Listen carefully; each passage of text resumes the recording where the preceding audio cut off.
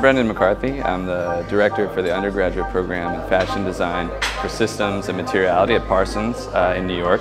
And I'm here today to launch a new partnership with the AFF, the African Fashion Fund, led by Roberta Annan. And it's an incredible synergy that deeply resonates with the mission of Parsons around fashion design, education, and systems thinking. So together, we're really working hard to develop a fashion design education incubator.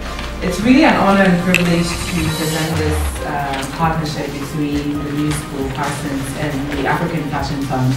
Many of you here know me and know that I've been on this journey for quite a while, and I'm very excited to to announce this partnership today. And I just want to give you a brief history of the African Fashion Fund.